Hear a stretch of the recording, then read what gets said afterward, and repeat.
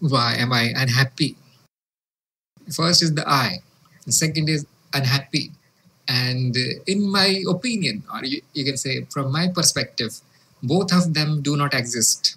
Both of them are mental constructs. Both of them are illusory imagination. So yes, that is again, you see, just a description of the ignorance. So there is no separate I which is unhappy. There is no me who can get unhappy. This is the first thing to know. And once you see that there is no separate self which has this kind of state of unhappiness, then the question disappears. Now, what are you asking? There is no I and no unhappiness, so nothing to ask about. So this is a very refined state, as you can see, and this requires the knowledge of the self. This requires the introspection, self-inquiry, to know what is my essence, what is the essence of the I. And once it is seen that there is no separate I, there is no separate self or individual who can be happy or unhappy, then the question will be dropped. The answer will not come. Don't worry. There is no answer, because the answer is to that which exists. If something does not exist, there is no answer to that. The question is seen as invalid question. The question is seen as coming out of ignorance. So I'm 100% sure that this answer is not going to benefit anyone. So let us see, and let us assume that there is an I. There is a separate self, individual or a person. We can say it is the body and the mind. Let us, give a concession, drop down into the illusion one step, because the person is probably, will not understand the ultimate, which I just said. So let us assume it is true that there is a person, an individual there, defined by the body and the mind, whatever goes on in the body and the mind, and he is unhappy, he or she.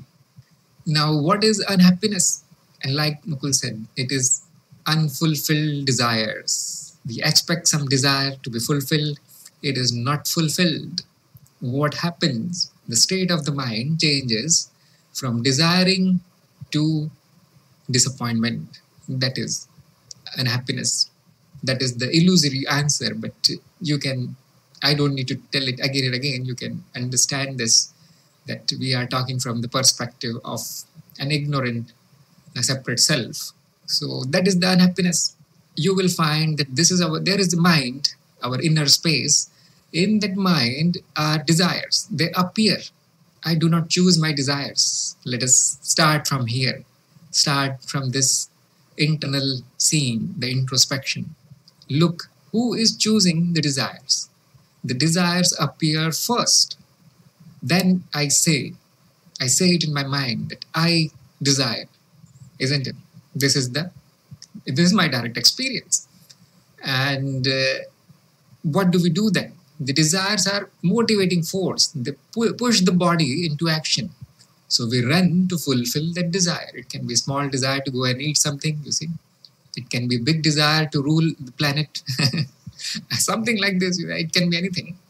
And the desire is a motivating force. You can define the desire like this. Intention. The word tension says that it is pulling you. Internal tension. And another word is desire. Wish and expectation is kind of a desire. We want something to happen in a specific way. That is a desire. And then the body runs to fulfill it.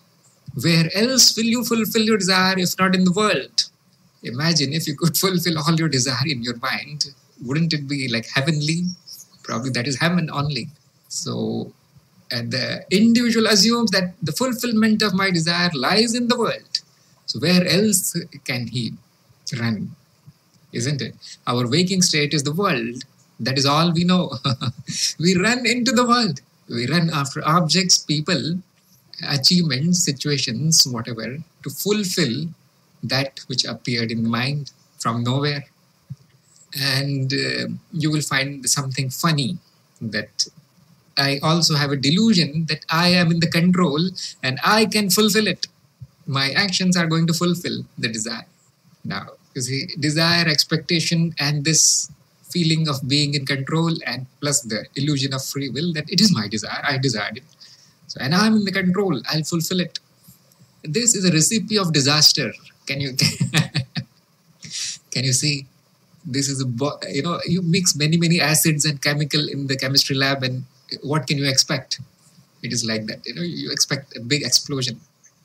Suffering, unhappiness is this disaster. That's all. That is the good definition of unhappiness. If you want to know what is unhappiness, I cannot tell you what is happiness, isn't it? Can I tell you what is happiness? Have you ever experienced happiness? No, never. You only experience this, violent combustion of chemicals, things that happen in the mind, in the world.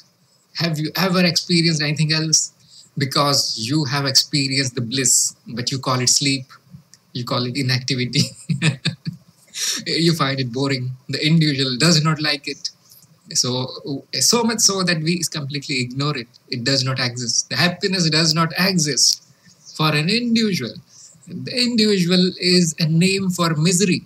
Take misery, take individual, one thing, you see. That's why we say the ego is miserable. You see, Eckhart Tolle calls it the pain body.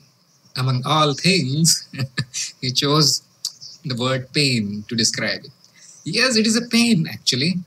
That is what it is doing. Can you see? We get up from the bed because of a desire.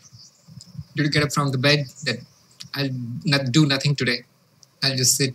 I'll remain in the deep sleep today. Did it happen? No. Individual is born as soon as it is out of the bed. It is as soon as the activity of the mind starts, the individual starts. This is one more thing to introspect. See it. Wake up very slowly one morning. If you do that, you will find that initially there is no individual, there is just mental activity. Then the desires start, the intentions start appearing, and the individual is born because the I thought appears, my desires, and this sansar starts, the wheel turns. This happens every day. This is happening since many years. This is happening since many ages. You don't even know it. This is what we call as the cycle of birth and death, the sansaric activity of the mind. And the mind is not my mind. This is now something big. So, and there is a bigger cycle here. Waking up and going to sleep is a smaller cycle of that corresponds to the bigger cycle of dying and taking birth. So you can now suspect that we are born to fulfill some desires. Now, don't give it a name that I'm born to, marry and have children, or I'm born here to rule this country, to become a big shot or something, or I'm born here to serve humanity. No, these are not the real desires. There are germs of the desires, into which I'm not going to go today. That is called latent desires also, or we call it latent impressions also, and that the Sanskrit word is sanskar for that. It is not a desire that can be stated in words. If you are in the yogic practices, if you are diving deep into the mind, you can actually see the latent desires. You can see them, and because they are latent, they will need to be pushed into a little bit of action, and you can see their face a little bit, and probably it will be very difficult to put them into any kind of language, because the language that we use is of the waking state. When the desire is full-blown manifested here, it is right here in my mind. We can use a language to describe it. What is the desire? What is the root desire? The root desire, the basic desire is to be happy.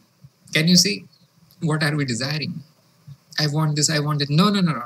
We are desiring happiness. And just like I said, you cannot get it. There is no such thing as happiness. The happiness that you experience sometimes is because of the absence of these desires. This is another thing to introspect about. When were you most happy? When your desires were gone, when the desires were fulfilled, you wanted nothing. That is then expressed as laughter, smiles, joy, pleasure, dance, song, party, who knows what. You want that, isn't it? And when this is not there, you say, I'm unhappy, I'm miserable, I'm suffering. So desires or this motive forces are present, expectations are present, hopes are present, and this delusion of control is present. These all combine to form a situation which we call unhappiness, dukkha. That's why Gautam Buddha said, Sansar is the dukkha. Well, this birth, this world is suffering. This is how he arrived at this conclusion, you see. Do not think that one day he sat down below a tree and concluded willy-nilly, oh, the world is a kind of boring place, full of suffering. No, he did not simply see the dying man and old man and the beggar. And no. That started his journey. See how deep this insight is. It took me 15 minutes to explain it in short, but it is very, very deep. It can be found through your own experience of what happens in the mind. Can somebody tell you that you are unhappy, that the world is suffering, that there is no happiness? Will you believe somebody blindly? Can you believe me? No. Only if I take you like this, step by step, to the conclusion. Look, the activity of the mind is responsible for what you think is unhappiness. That is the answer to your question. Why am I happy? Why am I unhappy? You never ask this, why am I happy? You always, when something goes wrong, then only you question, isn't it? So suffering is a big teacher, isn't it? Suffering is our guru. It's a good thing. Without suffering, you will never learn anything. That's why I said, you see, if our desires are fulfilled like this, it would be a heavenly experience. And if you don't believe me, don't believe. But there are these states of the mind, there are places in the universal mind where exactly the same thing happens. Whatever you desire is right there in front of you. And people call it heaven. What happens there is that the jiva is trapped in fulfilling endless desires. Because they're infinite. Activity of the mind cannot be stopped. All the activity is appearance of desires only, intentions and desires.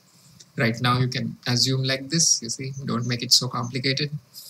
And you can achieve that state where there is instant fulfillment of desire only in the mind.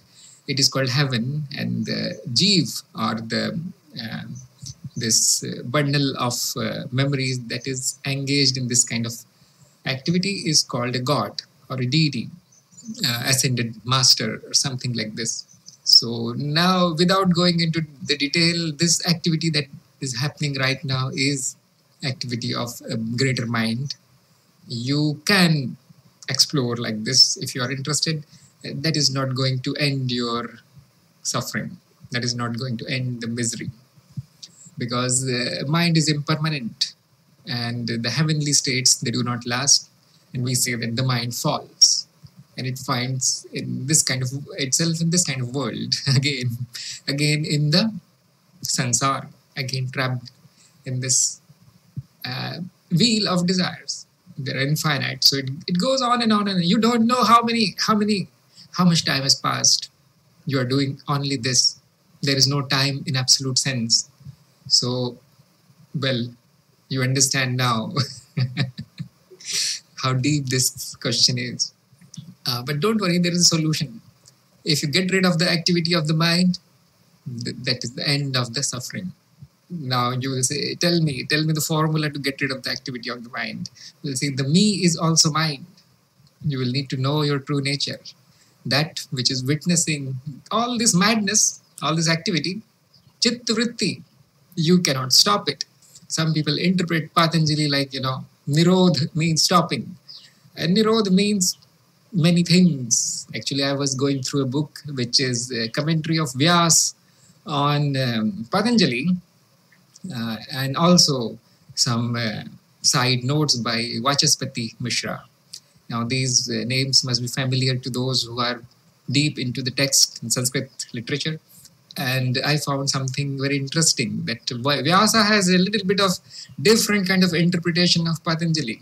It is kind of interesting. Those who are interested in the yoga philosophy or Sankhya philosophy, knowing yourself is not going to stop the activity of the mind. Union with whatever is not going to stop the activity of the mind. The union of the Shiv and Shakti, not going to stop it, almost guaranteed. That's why we have the Shakti worshippers. They know this very well.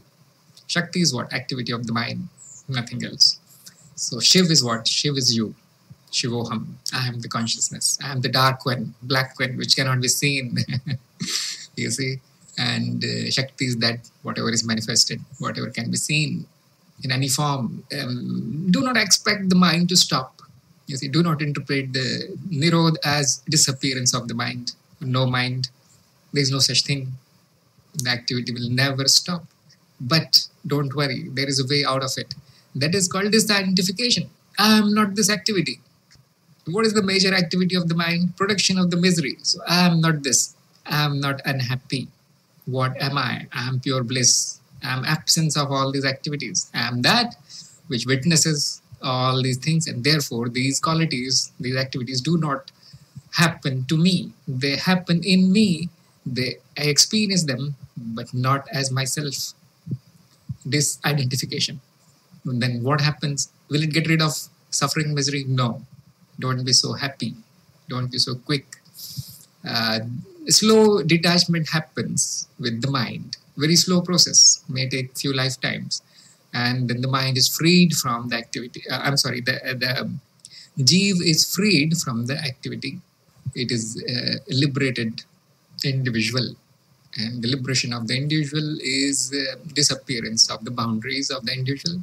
No more individual. You can see that it is right now like this. You can see it like this. Right now also there is no individual. And right now also the states of the mind, including all the unhappy states, they do not belong to me, not mine. This is only due to identification. It is not going to change the mind instantly. It takes a lot of time for it to give up the activity. There are three kinds of activities that are identified in Advaita. And the first is you know all those. You see, Tamas, Rajas, and Sattva. Tamas is that you have a negative kind of mind, lazy mind, ignorant mind. You see, stupid mind, and most of the activities avoiding the activity. That's all it does. Tamas, very dark state of the mind. And Rajas is exactly opposite. A very active mind, very bright mind, very intelligent mind, the go-getter, you see, successful person. That is the Rajasic mind. Sattvic is the balanced mind, about which I am not going to say a lot, but it involves the detachment. It involves the disidentification with both Tamas and Rajas. That is the Sattva. This is how we classify the activity of the mind in Advaita, at least. And Patanjali has his own way. He has 5 kinds of activities there. You go and read it. It's very, very interesting. Very interesting how people have approached this problem from so many ways. They have found so many solutions. And ultimately, if all boils down that I am not the mind. I am not this activity. Any kind of activity, I am not it. Even the sattvic activity, I am not it. But the goal of the yogi or Jnani is to arrive at the sattva, at the balance, because we know it's not going to end. So balance it a little bit. Let the pendulum not swing too much. You see, let it just vibrate at one place. This is what the Hermetic teachings will also say. Very, very close to Vedic teachings. And how to do that? How to have a sattvic mind? And there are many ways. And Ashtanga Yoga is one, which is proposed with Patanjali. And path of knowledge is one, where complete disidentification, and then you let the mind do whatever it does. You are always in the blissful state, which is called samadhi. There is a way of Gautam Buddha, which is his own way, the middle way. So it will not be possible for me to get into long discussions about this. But here your path starts, isn't it? Suffering has brought you to here. Now it's all open for you. Choose any path and get rid of the suffering. Don't worry, it's not your suffering. These are states of the mind corresponding to the waking state, and just purify the mind. Do your best. I'm not guaranteeing that the mind will become a happy mind. You are happiness. Mind is not happiness, you see. I am the bliss. I am the Anand. I am the Satchit Anand.